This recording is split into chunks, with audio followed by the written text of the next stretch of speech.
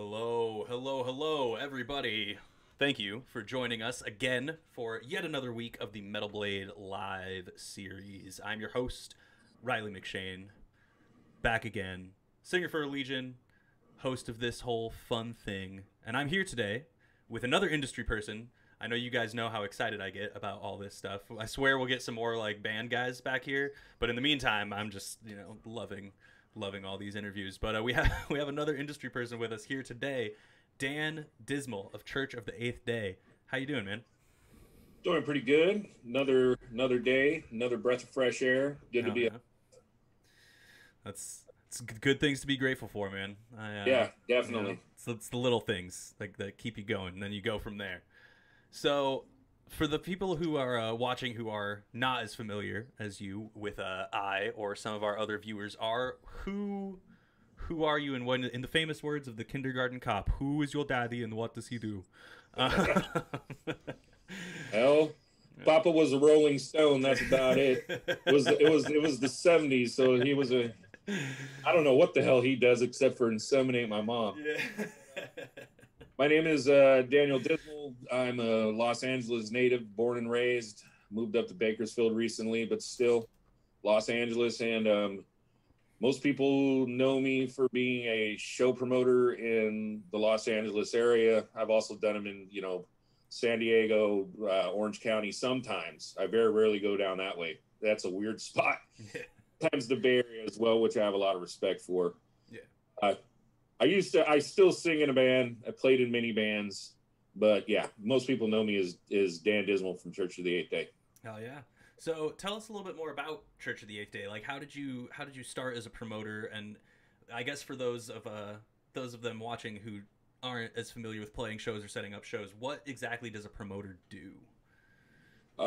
It's basically started because my band, like I said, I was in a band. We ended up getting signed later on and touring and everything. But when we were in the local scene in Los Angeles, to get on a show that was at a club, you had to, sell tickets. And it was like, I always thought, like, why the hell am I selling tickets to play with Cannibal Corpse? Cannibal Corpse has their own draw. Like, so what I ended up doing was taking my friends' bands, and then I said, well, I'm going to start doing my own shows. Screw this. Started doing them in backyards. And then also, even before Church Day at Day, I was booking shows up in Lancaster. I moved up there for a short period of time. And I just decided, my friend told me once, I was complaining about it, saying, hey, man, this shit sucks. He says, well, you're a smart guy. If you think you could do a better job, why don't you? So I did. I was like, all right, I'll start doing my own stuff. Just, and what a promoter does basically is I see it as being a curator of art.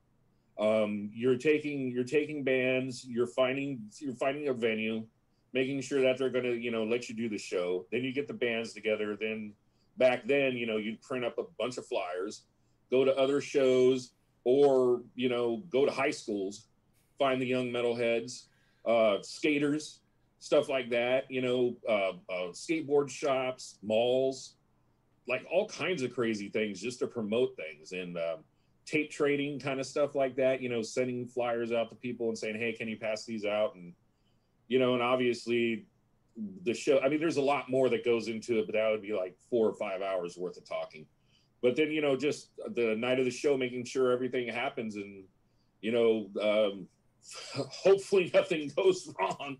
And there's somebody who gets too drunk and ends up fighting, and then you have to deal with that, and then or they break all the sinks in the bathroom, and I have to pay for that. Yeah. Like, no venue's just like, hey, that's cool. Yep.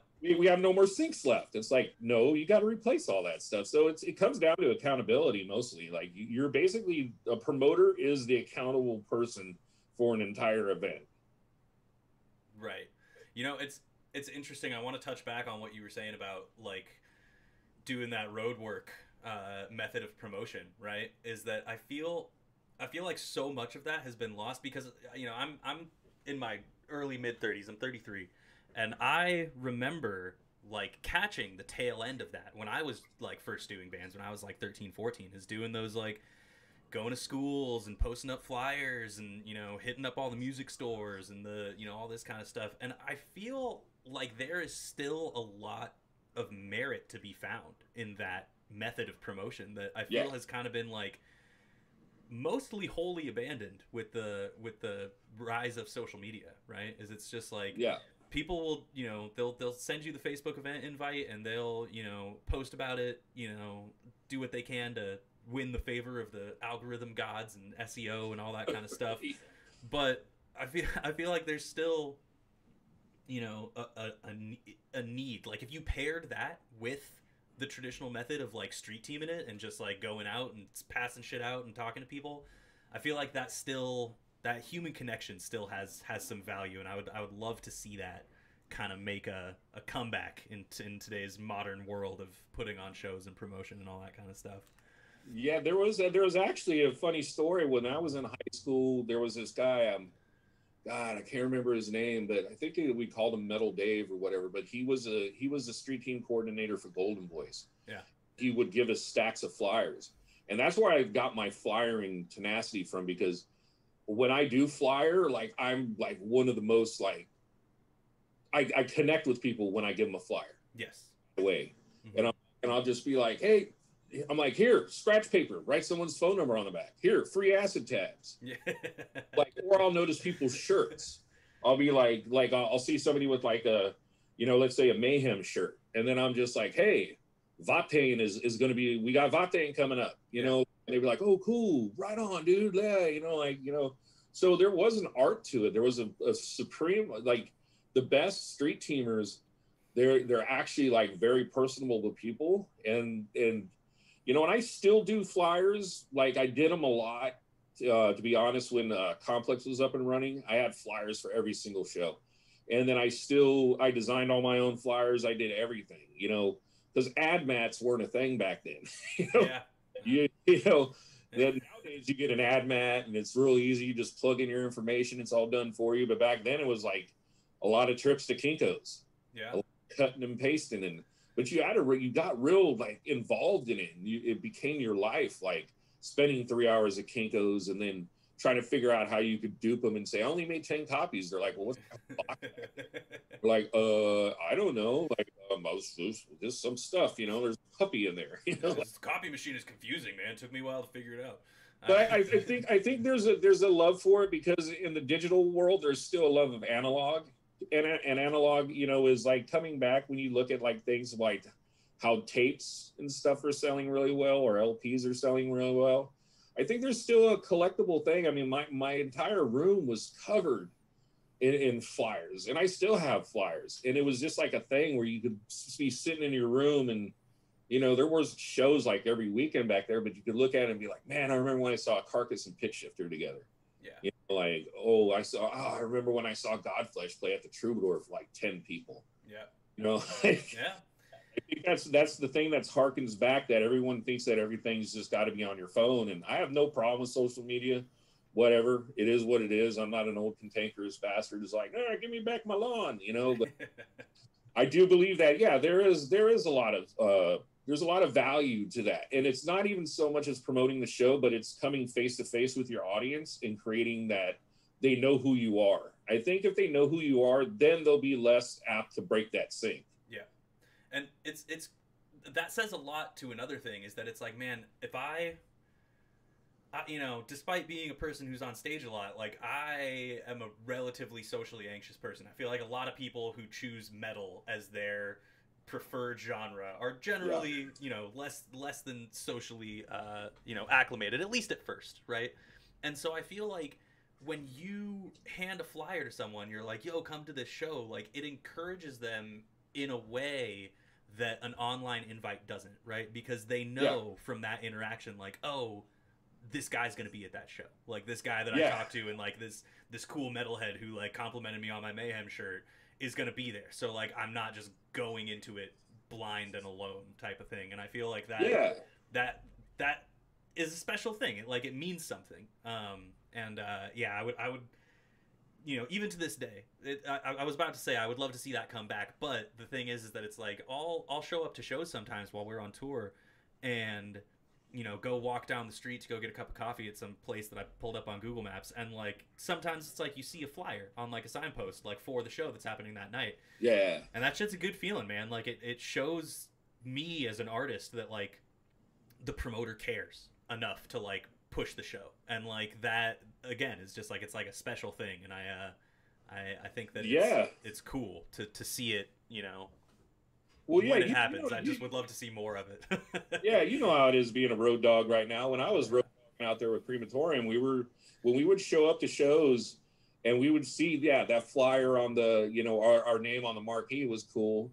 It would always piss me off when they spelled it wrong. I'd be like, how do you spell Crematorium wrong? Dog, try being in a Legion. Oh my God. Oh yeah, no, believe me.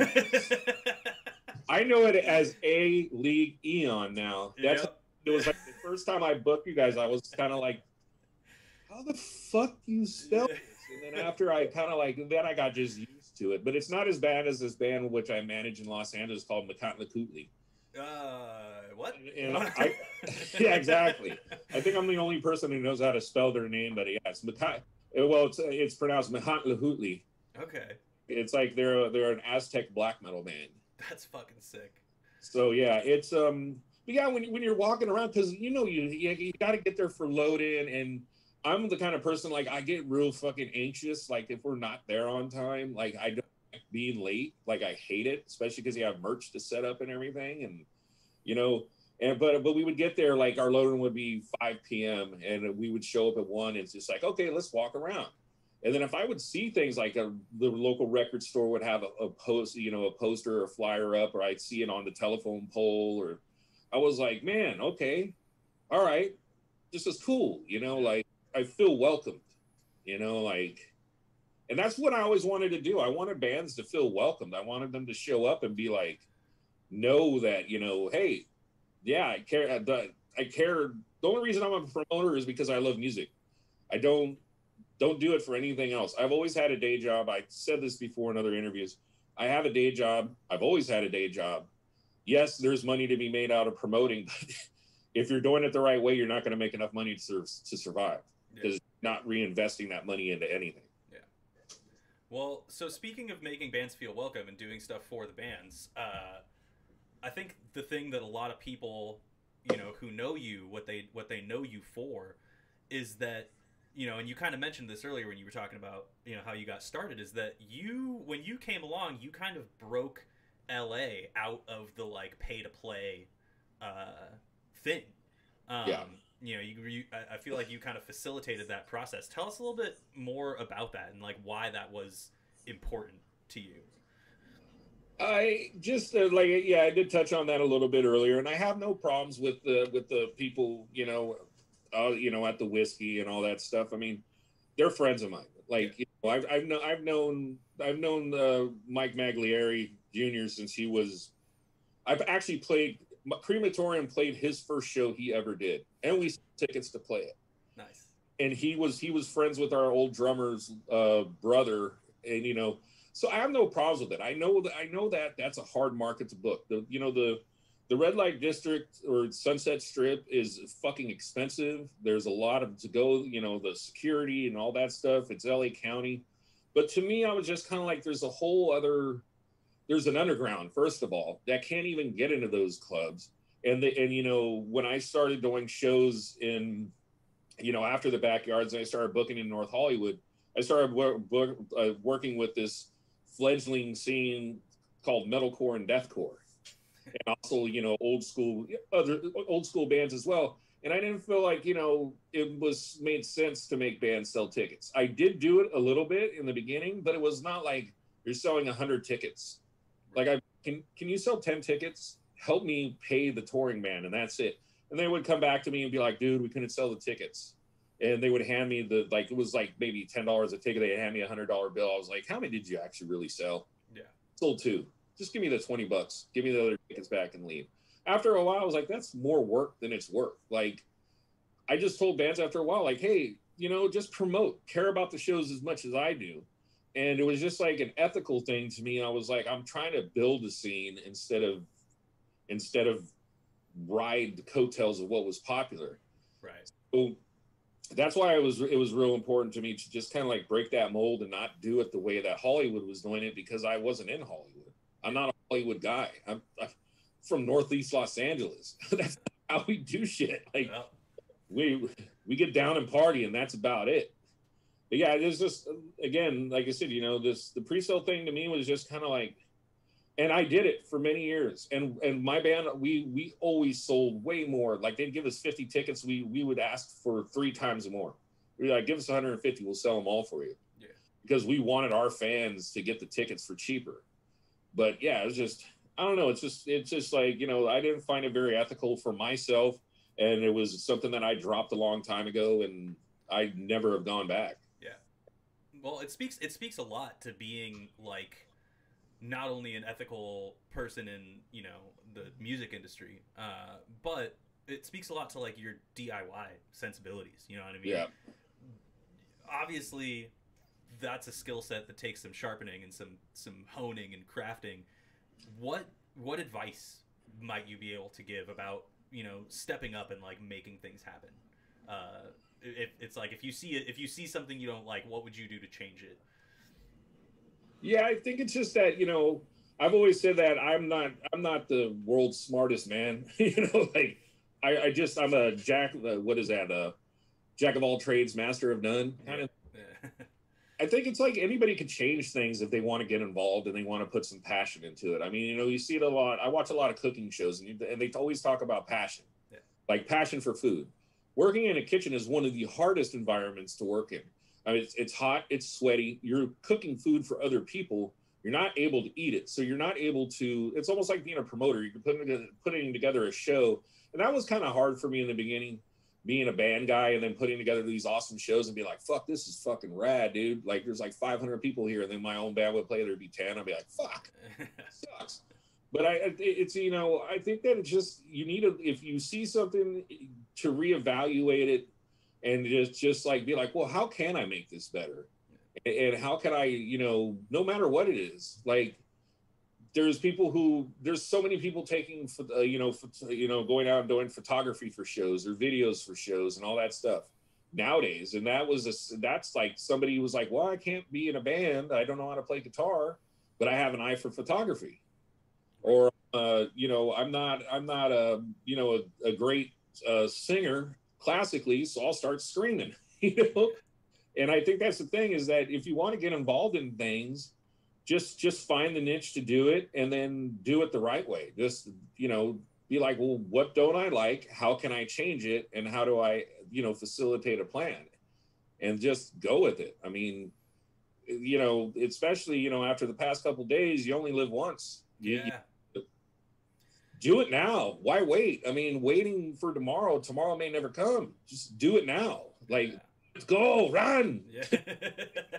Like, absolutely, man. Absolutely. It's important. You know what I mean? Having even a little bit of forethought or like logistical savvy goes such a long way, because it's like, you don't have to have a perfect game plan to start. Nope. You know what I mean? You just have to have something, and then like think about what might happen within that framework and how you're going to respond to it, and then just do it. You know what I mean? Like, it's hard work, and it's definitely daunting, but oftentimes it's like the most rewarding end result.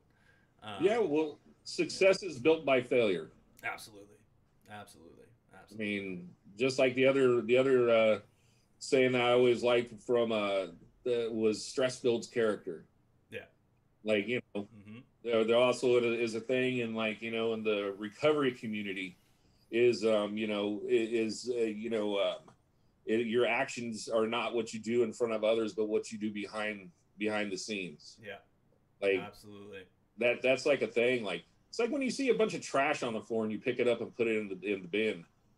That's a feeling that you get where you walk and you're a superhero to yourself. And then somebody else sees you doing that, and then they're like, well, fuck, man, that's cool. Then they see a piece of trash. So you clean up your own street. Yeah. And that's what I did. I saw some trash lying around and said, fuck this shit. Pick this stuff up and make things better on my block, and then it'll hopefully trickle down. Yep. Yeah, it's a good way to do it, man. It's been a a litmus test floating around for the past few months online, the shopping cart test, where it's like, Yeah. do you when you're done, do you just leave your shopping cart there, or do you like walk it back to the fucking cart thing? Like, it's not a huge thing, but it speaks volumes to like what kind of person you Oh are. yeah. And I believe me, I have a bum knee that slips out all. I like my ACL got completely destroyed at a broken hope pit in San Francisco, and I don't have an ACL anymore, so my knee. Yikes. And also, I'm a fairly large dude, so but I always walk my cart back. Always. Oh, it's just Because it's not so much it's respect for the person that's coming next, and it's also respect for the person who has to go and get them damn carts. Yep, yep. And that's I feel like that's the other side of the mentality, right? Is they're just like, well, someone's getting paid to go collect these carts, I might as well just leave it here. And I'm like, yeah, but that's a shitty job. Like, that's like Yeah. Yeah, so what? I'm not gonna make someone with a shitty job's life harder. Like, that's, you know, no one wants to be the cart guy, collecting guy. Like, you know, it's not like that's just the one thing they do either. You know what I mean? It's not like, oh, well, they applied to be the cart collector. It's like, nah, dude, like, they work a whole ass shift, and then like sometimes they get stuck with the, oh, you got to go collect all the carts shit. So it's like, why make that person's life harder when I can take 10 seconds to just walk the cart back type of stuff. Exactly. I mean, like, why you don't go over to someone's house and just take a piss in their corner? Yeah. You walk to the bathroom, and if you're a man, you lift that toilet seat. There where you take some toilet paper and wipe it down. That's right. And I think it's in Germany or most of Europe, men sit down when they pee, and people are, why would you do that? And they said it's out of respect for our mothers, because the mothers would have to clean the toilet. Yep. I was like, man, that's probably the deepest thing that I've heard that has to do with pee-pee. Yeah, right. God, don't leave the toilet dirty. A philosophy to live by. Yeah, exactly. Well, so getting back to some LA stuff. Well, I feel like actually before we move forward, you did touch on something that I feel like we should talk about that has happened over the past couple days about life being fleeting. Obviously, the metal scene lost a few very important people, members of Metal Church, Slipknot, and ZZ Top, all over the past couple days. Very, very sad stuff, especially in the case of Joey Jordison, who was way too young. He is, I think he's 3 months younger than I am. Wow. 46. Yeah, 46. When I saw that, you know, I had a health scare earlier this year. Yeah. I seen it in a lot of just in the underground scene too. A lot of people passing recently, and you know, it reminds me of the whole thing of, yeah, you know, why wait with things? I mean, it's sad when you see these people go, and you know, they've had, you know, they had so much success, and they've you know, I know, you know, I will say real quick, people on social media, if you didn't like somebody when they pass away, I'm getting so tired of seeing people shit talk. Yeah, dude, that edgelord shit is just like, bro, fucking save it. Like, yeah, like, you know what? I don't even respond to these people anymore. I'm just like, that's cool. Don't say anything. Shut the fuck up. Yeah, for sure. 100%. I don't care. It's like Slipknot was, you know, I was already in death metal bands and brutal death metal bands and everything like that. But a lot of people don't realize that Slipknot, the scene was dying. It was fucking dead. Mm-hmm. You know, Napalm Death and Carcass, and play at the Hollywood Palladium and sell it out. And then the next time I saw Carcass, they couldn't even pack the whiskey. Yeah. Now, for people that don't know, the Hollywood Palladium holds like 5,000 people. Yeah. And the whiskey holds 400. Mm-hmm. And bands like Slipknot brought a whole new generation of metalheads. And people are like, well, yeah, they're not this and they're not that. It's like, first of all, the first Slipknot demo was a fucking death metal record. Yeah.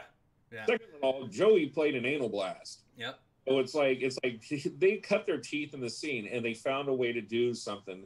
And yeah, there's the whole thing. Well, who did it first, Mushroom Head or Slipknot, and all that. But Mushroom Head always had that electronic element, and what Slipknot did, and you know, sorry to interrupt, but what Slipknot did, which was groundbreaking and pioneering, and is what really brought them into that focal point of popularity, is that they took nu metal and put fucking death metal drums on it. And like, they did. That is all Joey Jordison. Like that is all. That was Joey. You know, Yeah, he wrote most of their first album, like all the songs, and he brought that element to something. He took an element of something that he loved that was dying and brought it into something that was popular. And like not a whole lot of people come around per generation that do something like that. And like it's, you know, I feel like even if you didn't listen to Slipknot, you know what I mean? Even if you were, like you said, like already balls deep in the brutal death metal scene and Slipknot was like too vanilla for you, like there's a level of respect that like has to be shown for the innovation and the pioneering moves that he did and like the result of what happened. Because now it's like, man, most of my social media feed, especially people like right around my age and a little bit younger, it's like Slipknot and Joey was like their first introduction to like it was double kicks and crazy drum solos and like really heavy aggressive music that like broke past that boundary of like your Metallicas and your Megadeths and stuff like that. Yeah. And you know, I know for a fact that without, you know, their influence, so many metal bands and metal musicians just wouldn't exist the way they do today. No, they wouldn't. And you know, I plus they put on a fucking great live show. Oh yeah. I mean, it was a whole immersive experience. It was the first time I ever saw Slipknot live. My friend got tickets. We went and seen him at the Palladium.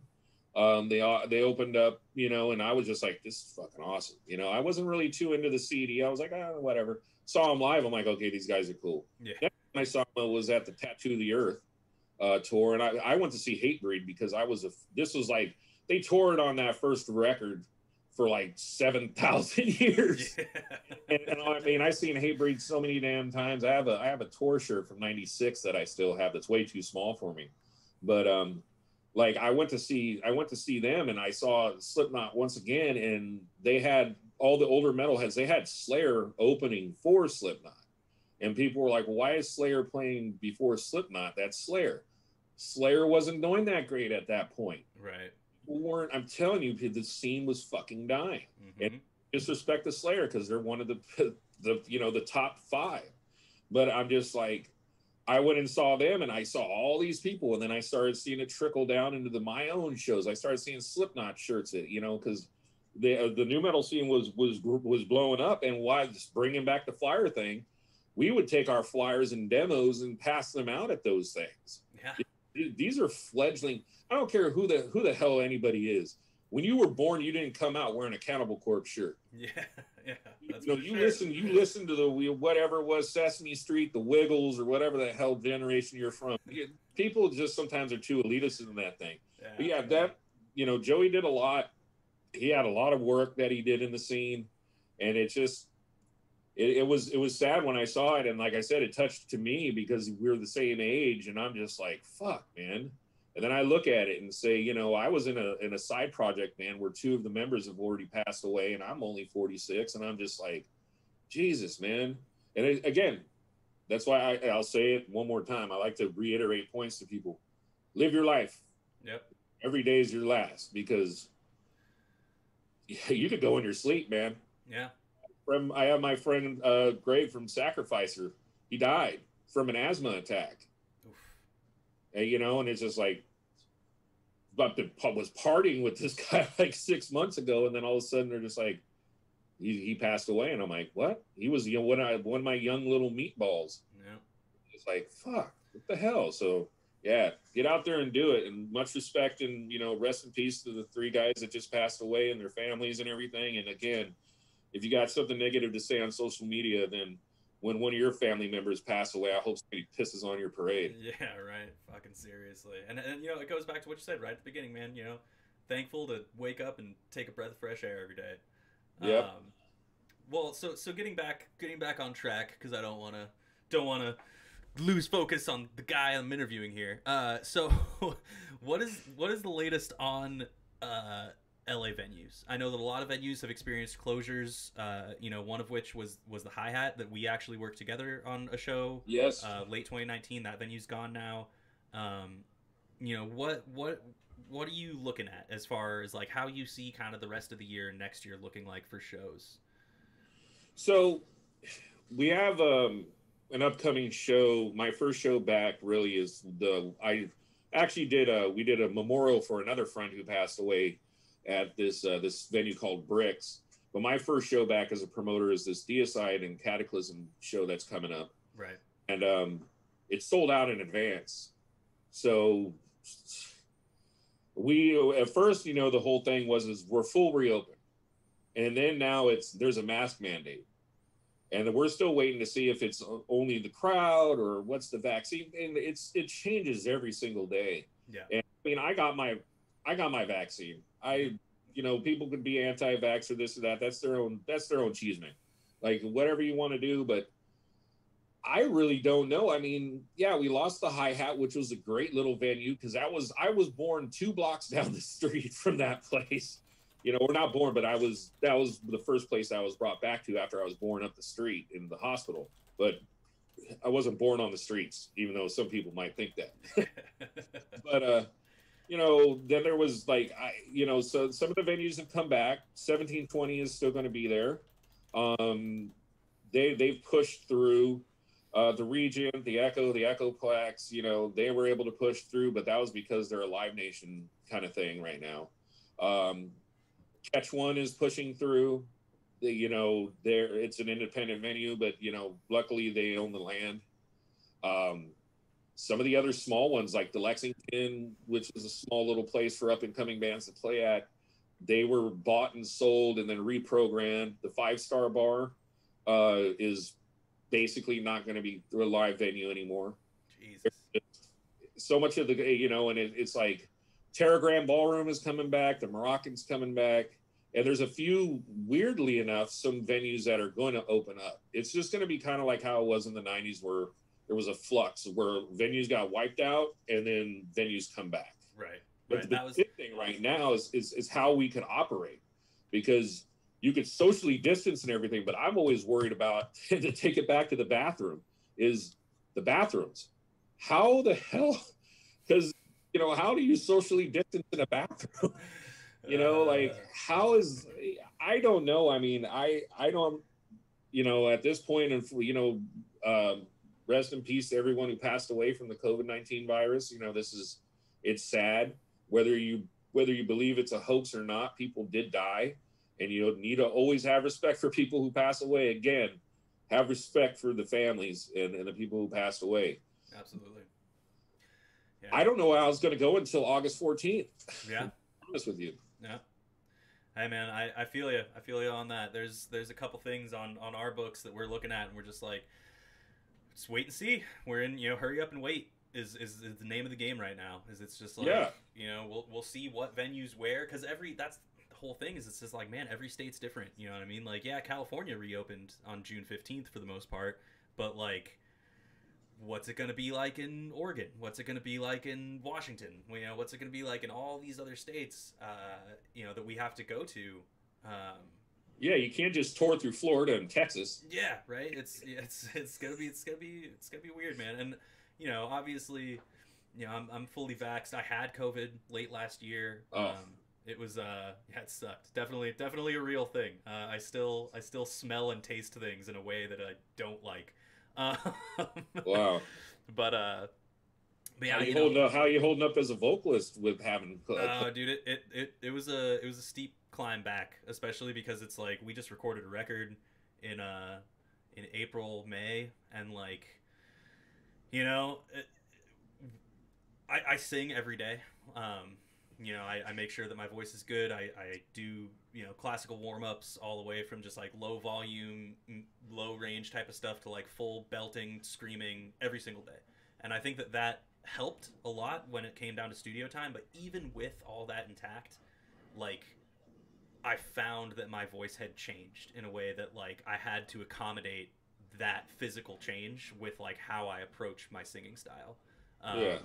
And it's still mostly the same. You know what I mean? It's like my voice I managed to find workarounds that kept my style intact, but at the same time, it was like those workarounds needed to be made. Because if I tried to do what I usually did to convey the same emotion or the same range, it just wasn't working, and like I could feel the strain in my voice, and I was just like, yeah, man, I can't be trying to fucking square peg round hole this shit, otherwise I'm gonna get vocal polyps, and it's just gonna be bad Yeah, news. So yeah, yeah, that's a big definitely. thing. Yeah, because I was actually when I was a kid, I used to get vocal polyps as like a thing that happened. Like just I was born with that gene in me. Right. When I as a death metal singer, I had to have my tonsils and uvula removed. Like Oof. I have nothing, and I had to have surgery, and I was so worried about that changing my voice. Yeah. I mean, it's good that you. I mean, you have to adapt and overcome. Yeah. That's basically what you're doing, which is good to hear because yeah, I've had a few friends who actually had it and it changed their life. I mean, some people say, yeah, I got it and it was no big deal. I was like, okay, cool, bro. Yeah, I mean, I'm fortunate that like the sickness part of it didn't hit me super hard. You know, it did just feel like a shitty flu for a few days. But man, some of these long haul symptoms, dude, they're no fucking joke. Like Yeah. it's like I said, like a lot of the smells, and particularly like that olfactory nerve is fucked. It's like mint, garlic, car exhaust, fresh cut grass, literal shit. They all smell the same. Oh, wow. Yeah, they've all translated into the same weird. It's like a weird, like hot dog food kind of smell. Coffee is another one. It's fucking Ooh. horrible. It's like I'll be driving in the car with my wife and be like, "Hey, what do you smell right now?" And she'll be like, "Oh, I smell car exhaust," or "Oh, it smells like someone's landscaping," or like, "Oh, some of that shit." And I'm just like, "Oh, well, I'm smelling the smell." You know, I've had to like change toothpaste from mint to like cinnamon because when I go to brush my teeth with like a minty toothpaste, I'm like, it tastes like literal dog shit. Like, Well, yeah. I hope you're not Sicilian or Italian because without being able to smell garlic, I would Dude, it's rough, man. my mind. I'm definitely a kitchen savvy type of guy, and Oh, like, bro, when I'm like sitting there, like, you know, putting some onions and some oil is like, the first step of cooking something. I'm just like, this is terrible. This used to be like one of my favorite smells, and now I'm just that like, is the ugh, best smell. Like like, when you first start something cooking. yeah. Throw a little bit of onions, some garlic, a little bit of salt, and some Oh, olive oil. It's like it's just that aroma is just like it's such a good feeling. And now I'm just like, oh, this is rough to get through. But yeah, man, long haul symptoms on it probably suck more than the actual man. experience of having it. But Baby boy, I feel for you. well, but I'm glad though. I'm glad that the vaxes are out, and I'm glad that a lot of people are getting it, and that we're kind of seeing like a return to normalcy. Um, It's easy to get. I will tell people like I know we have other things to go through, but this is a big thing that has to do with shows is people getting things and everything. So I took my mom to get hers at Kaiser, and yep, then walked up and I said, "Can I get mine here?" And they're like, "Yep, no payment, yep, no nothing." yeah, I did grow a third arm though, and it's a transformer arm. yeah. Who cares? I mean, people are like, "Yeah, I'm feeling, you don't want to become blah blah blah." I was like, Yeah. really? Like, I like the whole thing where it says like, you won't get the vaccine, but you're doing cocaine off the bathroom. Yeah, and you know what? Like, For me, it's like, dog. Like now, I have a piece of paper that says that I can fucking go to shows and get on airplanes and like do all this shit. And like, if all that happens from that is like, oh, I feel kind of shitty for a couple days and my arm hurts and I have a headache, like, who cares? Like, yeah.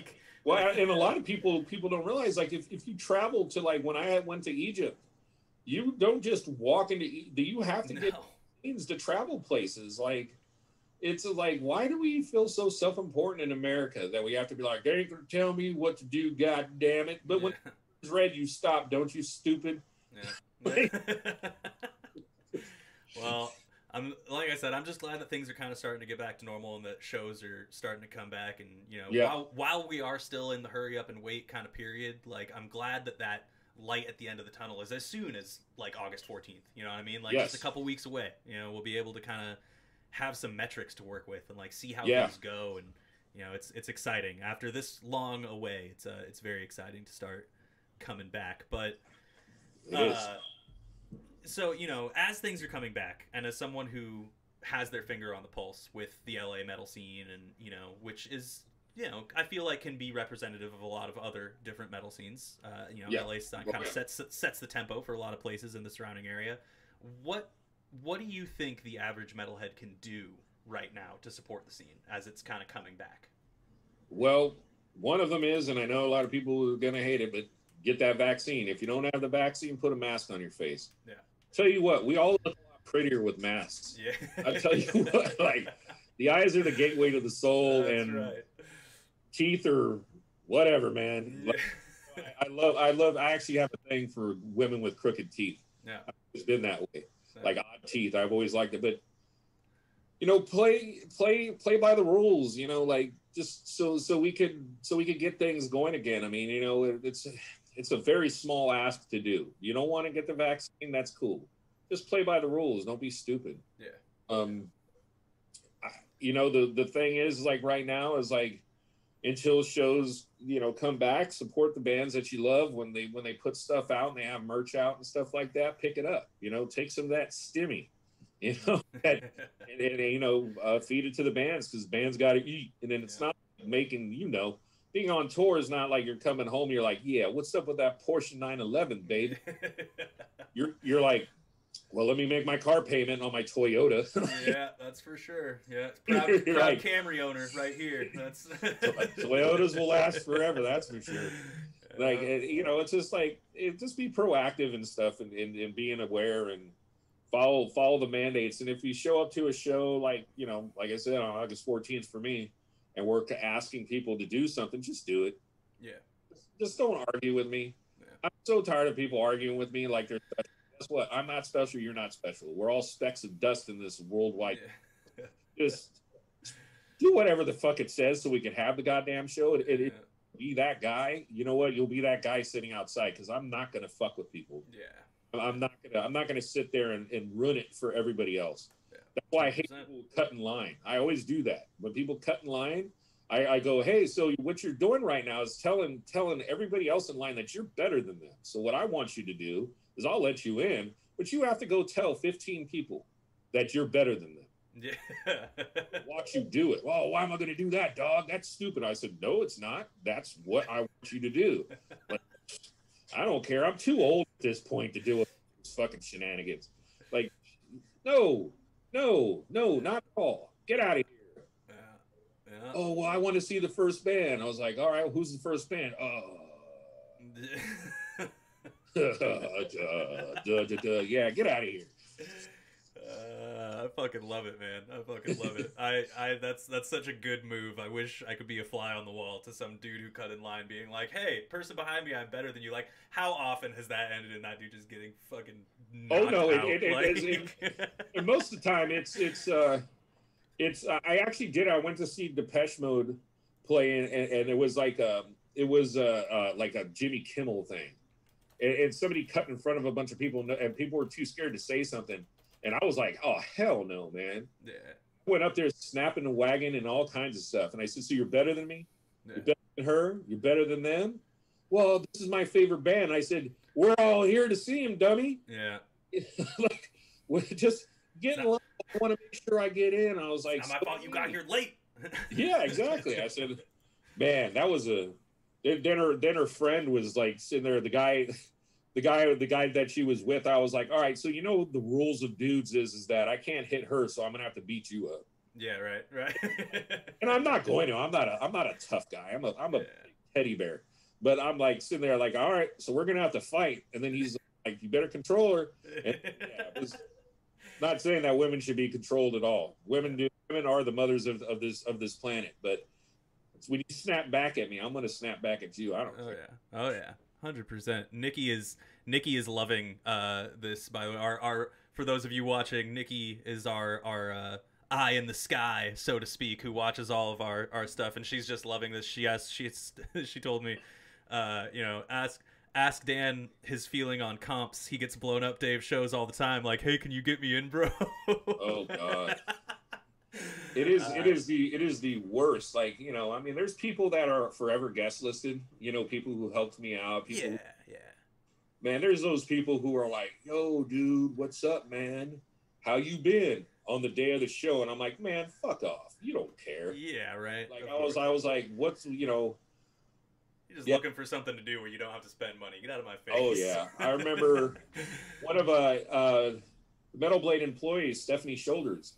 She we actually, I think the first time we met was there was girl Jessica Tolliver that worked at Century Media with Stephanie and I at the time when we were all and I was at the knitting factory in Hollywood, and they showed up, and Jessica was like, "Yo, what's up? Can you get me on?" I'm like, "Man, fuck off." Yeah. Like that was her first memory of me. It's kind of, I'm just like, man, bring me a box of CDs. That's all I care. You know, if you're from a label, bring me some swag, dude. Yeah. But yeah, I don't even answer my phone anymore on the day of the show. Yeah. Well, especially now with shows coming back and everybody like coming back from a negative boon, right? Like, we actually, I said no guest lists. Yeah. A lot of people are doing that, man. A lot of bands. It's kind of like an unspoken rule right now. It's just like, dude, I know we're tight. I know we've like toured together, and I know that we're homies. But like, do not ask for guest lists, at least for the first like year of shows returning, because like every penny counts. Like, especially right now. So yeah, so much back rent, so much stuff. You know, the bands get back end off of that. Guarantees have to be paid. Staff has to be paid. Staff at venues hasn't worked in a year. You know, like most of these people have been on. People are like, well, they're just kicking it at home, making unemployment insurance. No band member, no, you know, the front of house engineer, no anybody wanted to be at home. No. Well, we work this life. This is our life. This is what we eat, breathe, and shit. Like, want this? We're not just sitting there like, yeah, it's cool, but I didn't want it. I didn't want to cancel a whole year's worth of fucking shows. And I know you were going to ask me this question at some point anyway, but my Murder Fest, I was bringing it back in 2021. I had Murder Fest 6.66 booked. So sick. And I had to cancel it. Yeah. And now people are like, when are you going to rebook it? I'm like, dude, I don't know, man. Like, we got to wait. Like, yeah. Honestly, man. I got to fly bands in. Like, yeah. And it's tough, man. I mean, we did same thing 2 weeks before we were supposed to go out on a headliner. Just like pull the plug. Had to do it. And it's just like, bro, like, you know, it's like you were saying, a lot of, you know, we're not coming back home from tour being like, oh, time to jump in my Lambo and go cruise around the fucking North Shore. But like, at the same time, like, headlining tour that gets canceled, man, that's money left on the table, and it's fucking it stings. It fucking stings. And not even talking about everything that's there in shows. I mean, a lot of people have to realize that are out there that are not in bands, that merchandising. Oh yeah. You print so much stuff when you go on tour. You basically look at your tour dates and you try to figure out, okay, we need this much, we need this much, we need this much, and you pay it all up front. Yeah. So what you're doing is basically, I guess you could wear a new T-shirt every year. But, I mean, so much stuff happens. I mean, especially if you put dates on the back. Yeah. That's trash. Yeah. What are you going to do? It can't be reused, man. I've definitely have some Euro 2018 T-shirts still just hanging out, man. I think the best thing to do with those ones is you just bundle them. You're just like, oh, it's like a vintage tee. It's like, here you go. It's a part of history. Like, you gotta put some kind of creative sales angle on it, because you're right. Once those days come and go, whatever you have left over, it's just fucking, it's mostly garbage. I want to ask you something though, since you mentioned, merch printing and all that stuff, and I know that this is a topic that a lot of people are curious about. So you also work at a vinyl pressing plant, precision pressing, right? Yep. So let's talk about that for a minute, because I'm always super interested in this kind of stuff. I know a lot of our viewers are as well. Vinyl right now is like precious gems. It's a hot ticket item with that. And what insight do you have on the how and why and what to expect moving forward with vinyl? So with vinyl, when I first started at precision pressing, or precision record pressing, so I give them their right hashtag, we were able to turn around a vinyl record in 7 to 8 weeks. Yeah. We were able to do a rush record in 6 weeks. Now the whole process is long. I mean, you got to take audio, get it, put it, send out test pressings, have those approved, have art approved, have everything pressed and all that. And pressing vinyl is actually a very violent way of doing things, because you're taking a puck, basically. So this looks like a little hockey puck. You put it in a machine, Two things come down with plates, squashes it together, and it comes out, and it's heated. It's like, I don't know if people ever remember going to the zoo and buying those little like wax animals and everything. Like, it's the easiest way I could for people who don't understand it. But if you go to like the precision pressing Instagram or something like that, we actually post a lot of videos on how it's done. But so what happened is after when COVID started hitting, we had this thing where a lot of bands were sitting at home and writing music. So then they wanted, the only thing that they could do to subsidize themselves was release music. So it just kept stacking and stacking and stacking and stacking. And then also getting compounds and, finding paper and all this stuff. It became, because people weren't able to work.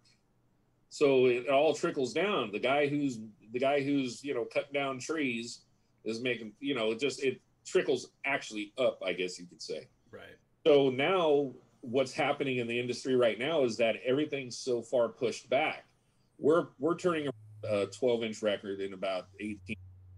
7s and 10s are like 30 weeks. Wow. There's some plants that are not even able to do anything until 2022 right now.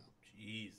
And I mean, and when you work at a record label, you don't think about today. You think like 3-4 months in advance. Right. That's how you set up a record. It's a 3-4 month in advance thing.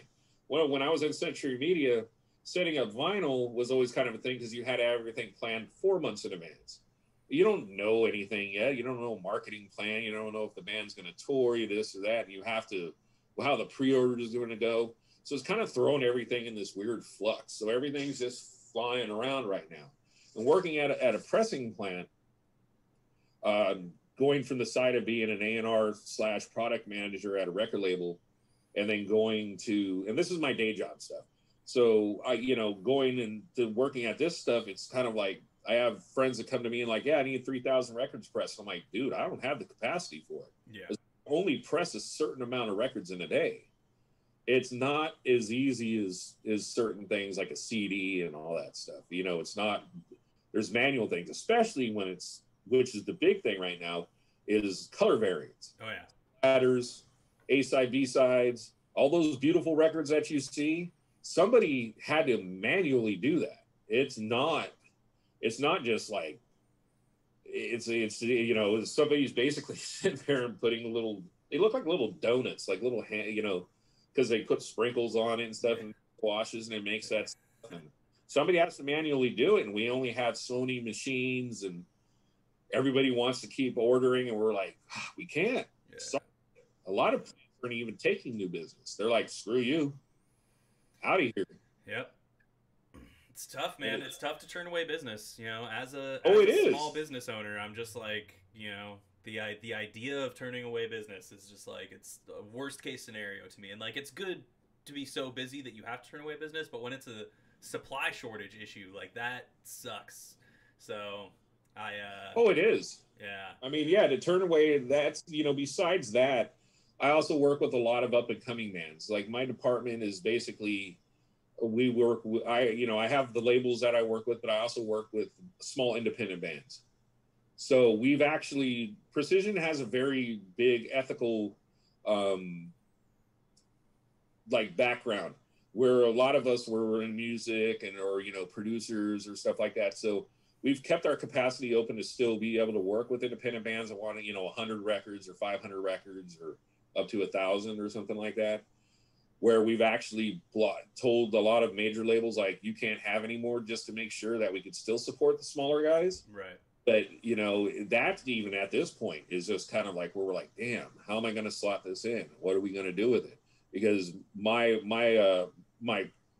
boss is very protective of that. He's like, we are the small band's pressing plant. We stand behind them. We will always stand behind them because small bands will always be what I love. Right. And I'm like, that's the reason why I loved working for this job, because they kind of have the same ethics that I do. And I'm like, that's why I kind of like slipped in easily doing this kind of thing. I never thought I'd be working on the production end, because my mind is more set up for marketing campaigns and, promotion and stuff like that. Now all of a sudden I'm pressing records. Yeah. Doing distro all of a sudden. Well, that's super interesting. obviously vinyl is in very high demand right now. You know, Yep. I know as someone who's in the middle of putting together an album for release, it's like it's a point of contention for sure. It's like Yeah.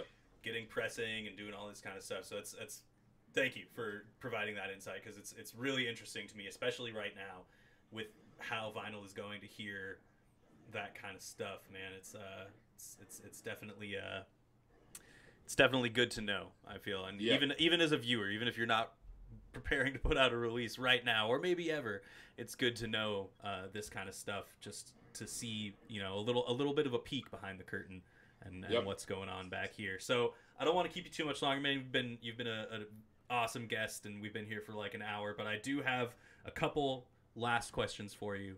Yep. One is a double tap. It's food related. Nikki again wants to know: are you still making pickles? Uh, and second part to this question: why has Taco Bell fucked up their menu so much? And what do we need to bring back? What needs to go back on the Taco Bell menu? You know, they just brought back nacho fries. I'm pretty excited about that myself. Yeah. But you know, Yeah, my thanks for asking that question, Nichols. That's my nickname for Nikki is Nichols. I'm adopting it. Yeah. I think it's cute. Yeah, I love pickles. Yeah. I am absolutely in love with pickles. It's just pickled anything. I just love it. But yeah, I still make my own pickles. It's a very easy thing to do, and it's kind of cathartic to sit there and like watch something, you know, bloom and all that stuff.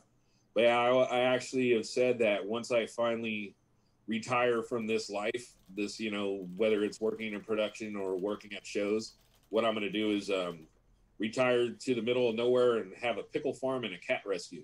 Hell yes. Noble aspirations right there. Yes.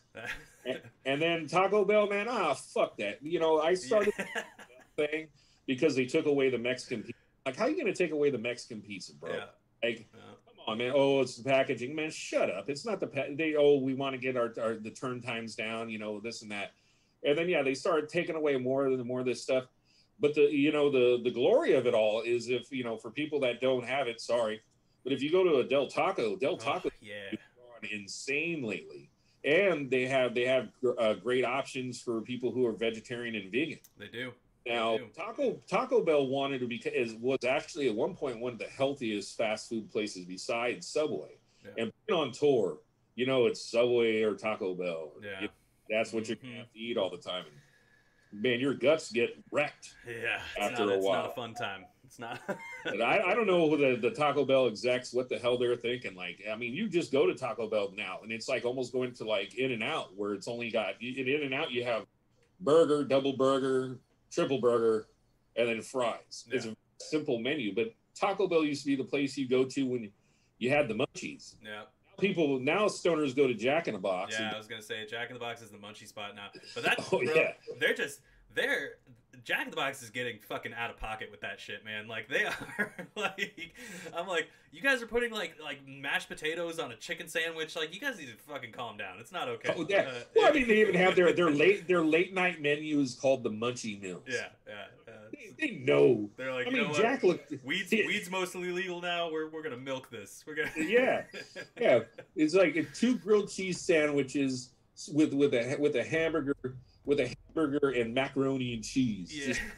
Just, like that sounds like what a stoner would make. Yeah, that's true. That's true. Fucking. Oh my god. Yeah, man, this conversation is just making me like hungry and sad. I'm just like, oh man, Taco Bell sounds good. Wait, no, it doesn't. Yeah, right. But okay, so and then my one last question I have for you, you know, is the usual interview ending question. You know, let us know where to follow you, how we can support the local scene in LA, what you're doing, and everything else you're a part of. Plug that shit. All right. So yeah, I mean, we got the Facebook and the Instagram and Twitter, even though I barely use the Twitter stuff. Yeah. But we have all that. It's just basically, or you can just even Google Church of the Eighth Day. The .com is churchoftheeighthday.com, and it's the number 8, not spelled out. We have shows coming up. you know, they're all listed there. I'm not going to go through them. There's 3 of them that are listed right now: the DSI Cataclysm, the Unleash the Archers show in September, and then we got a Skeletal Remains show coming up, and then there's a bunch of other things that we're working on. I'm sure I'll be working with you guys again soon. Oh yeah. And you know, like I said earlier, the best way to support is to, 1, show up at the shows, and 2, follow the rules. Yep. Don't argue with the people that are there. We're just trying to get things moving again. If you're there to argue, then you know what? Keep your money in your pocket, because you're not going to come in. Hell yeah. Hell yeah. Love to hear it. Love to hear it. Putting that foot down. Well, Dan, thank you so much, man, for taking the time to talk today. It's been a super fun conversation. Really awesome. Enjoyed it. And thank you, everybody, for watching. Of course, as always, we'll be back next week with another guest. Make sure to follow Metal Blade Records across social media to see who that next guest is going to be. And we'll see you there. Thanks again, Dan. I'm Riley McShane, singer for Legion, host of this little shindig we have here, and I will see you all next week.